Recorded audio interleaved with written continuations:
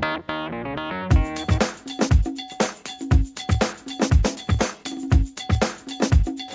welcome back to part 2 of fault finding and using multimeter. So this is about a 5, 6, 7 year old boiler now that I've got a display in the workshop just to show you all. The top I've got an air pressure switch.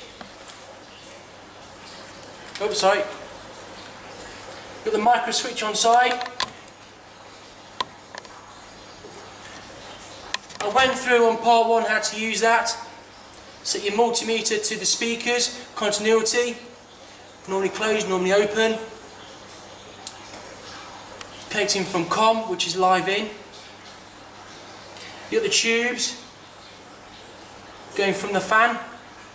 So to test this, blow down it.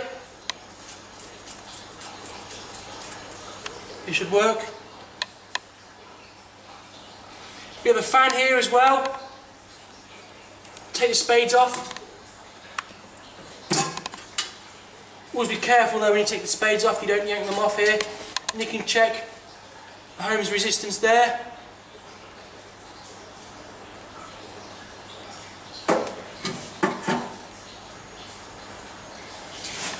In part 1 I mentioned if you have no hot water, the issue could be the diverter valve, and I mentioned the micro switch and the shaft moving up and down and the rubber diaphragm, how that could be worn and split, not moving up. On this boiler we have a 3-way valve, an actuator. And when it gets the message that you need hot water, it opens up. Here is a 3-way actuator.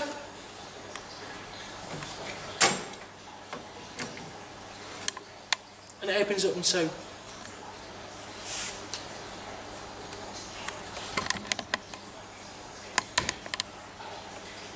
So you can check if your water is working by turning the tap on and seeing if this moves up and down. If it's not moving, you need to check the wiring. Follow the link back to the PCB and check if it's getting the call back. If it is moving, you know there's a problem somewhere else further up the sequence.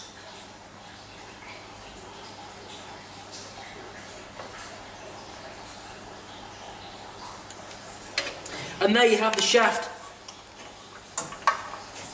that moves up and down. And that is actually seized rock hard.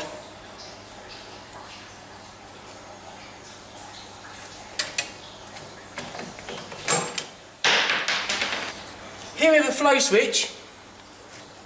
So for a boiler to sense the activation of the hot water flowing, there's various techniques.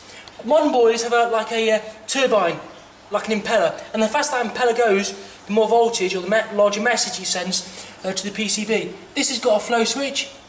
Others have the brass valve, divert valve that I mentioned in part 1. So that's a flow switch. They get filthy, you can always clean them. Here we have a thermistor. So I mentioned this thermistor in part 1. Get your multimeter, set it to 20k. Put it on the horseshoe setting on the left, on both probes. Ring that help line up, say right, what should it be when cold, what should it be when hot?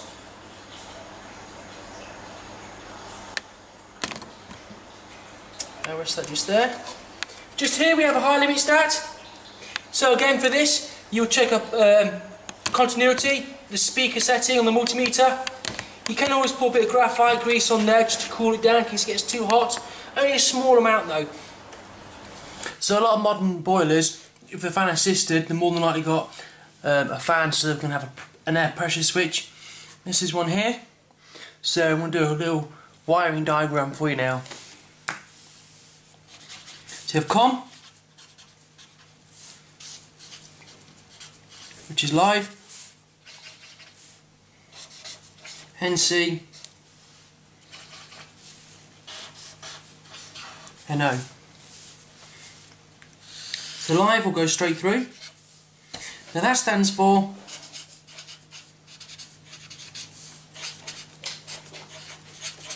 normally closed. Okay? So when the boiler's off and the fan's not running, you'll see live there. When the fan is running, the live supply will switch to the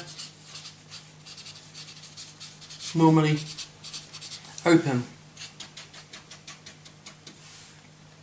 If your boiler is doing absolutely nothing, then the pressure switch, which is that component there, will be seized in the closed position. So here's an air pressure switch. You can see the 3 spade connections there. In this scenario, it's labelled 1, 2 and 3.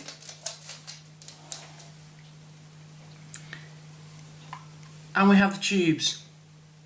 So the tubes, always check that they're free, because some of them do have little nipples inside that you can free open, or filters.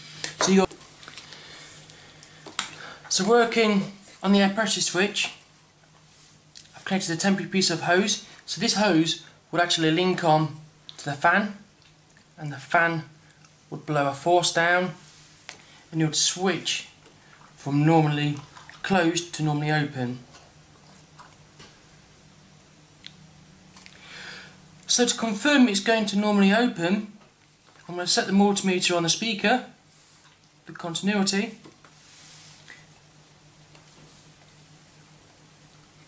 Put it on there. So this should be make a noise now. It's not. The micro switch should be closed in the NO position. Off. So now I'm going to blow in this tube just to simulate the air pressure switch, and I should get continuity across the COM to the normally open.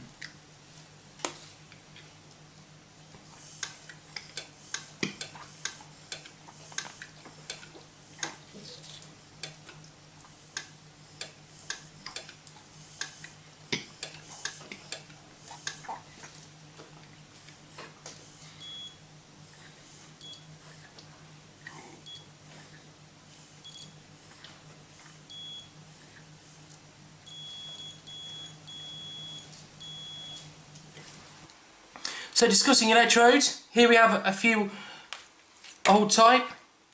So when these get old, they warp. This one has warped, so the gap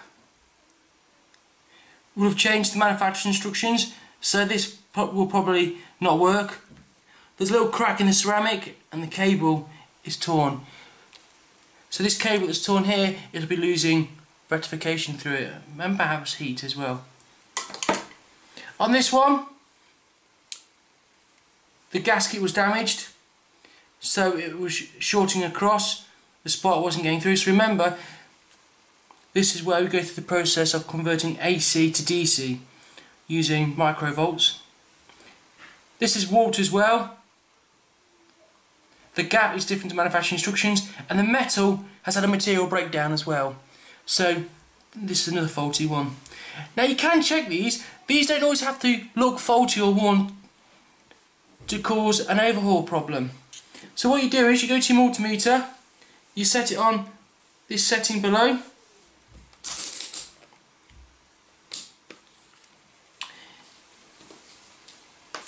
Connect your neutral back to the other side of the lead, and you connect this to a spade joint,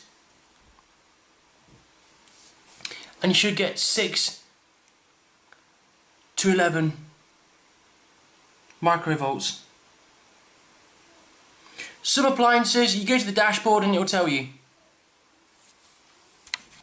PCBs, obviously if you have a boiler that's not responding at all, it could be a jammed air pressure switch, a high limited stat, low pressure, it could be a reset button, also it could be the PCB. So always look at the PCB, visually inspect it, check for burns. Here we've got a few burn marks.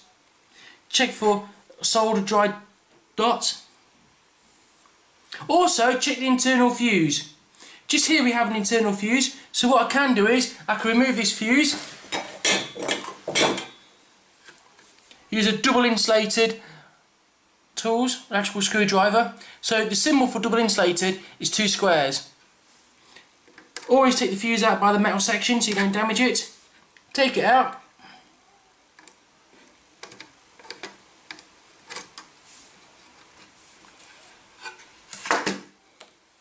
Multimeter on the speaker setting, continuity, one at both ends,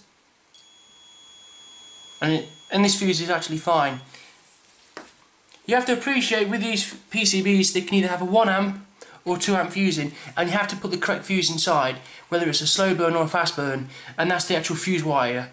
Some are quite like wires, and some are like blades. Also as well, if you contact the manufacturers, they'll tell you where you should have a power supply at each exit. So for example here we have some electrical connections here to go to the appliance, and these are usually labelled as well. This is X3, etc. How to check earth continuity. This is something you might be asked to do on an interview, and it should be 0.01. So 1 probe on the earth, 1 on, for example, the earth casing, 0, because in this case it doesn't have far to travel. Should a gas valve go wrong, this one is a double solenoid, so discuss it with the manufacturer and always look at where they recommend. Here we have the earth, EV1, EV2 and COM.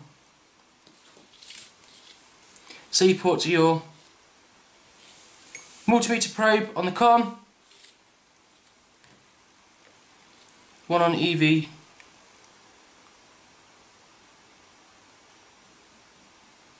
So the resistance reading for this is about 870. For gas valve 2, which is EV2, is roughly the same. So the resistance for both solenoids is pretty similar.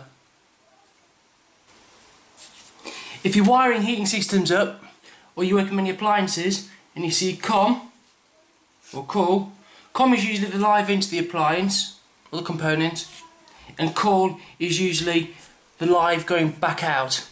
So if it's a room thermostat, it'll say COM, the live going in, and the coil will be the message back to the boiler saying fire up. This is an automatic air vent. This is fitted on most sealed systems and combination boilers at the top just above the heat exchanger, and these usually leak.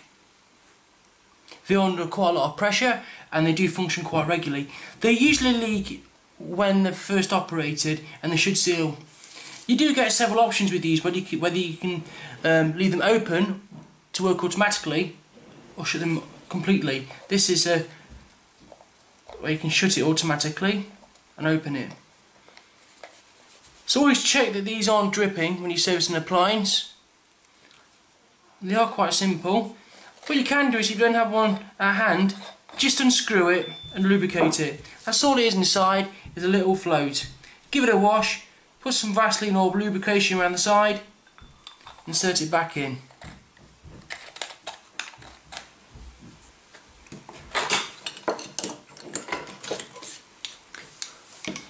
Thermostatic radiator valve.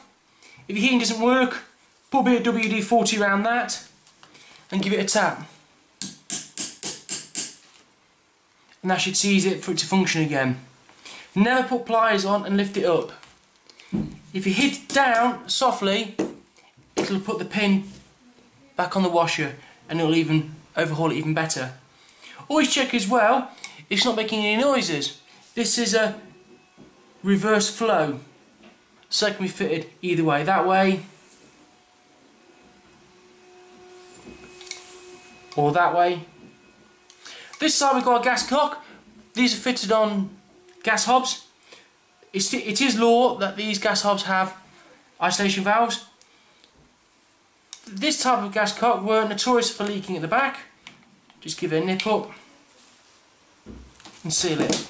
Well, I hope you enjoyed that little clip. Subscribe, get watching my videos, take notes, re-watching, get yourself confident, ask me questions. There's going to be loads more on fault finding.